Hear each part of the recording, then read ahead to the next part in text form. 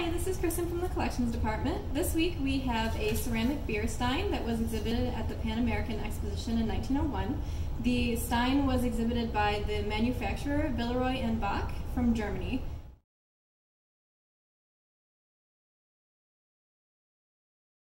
Hi, my name is Cynthia Van Ness. I'm Director of the Library and Archives here at the Buffalo History Museum. For Historic Happy Hour, we wanted to show you some saloon and tavern pictures out of our collection.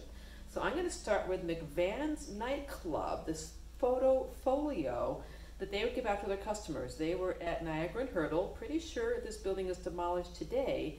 But if you went to McVan's for cocktails, dinner, and an evening out, they would take your picture and then you could, I guess, purchase it as a souvenir. So here's their folio, and here are our customers from whatever night at McVan's. Maybe the late 1940s, maybe the early 1950s.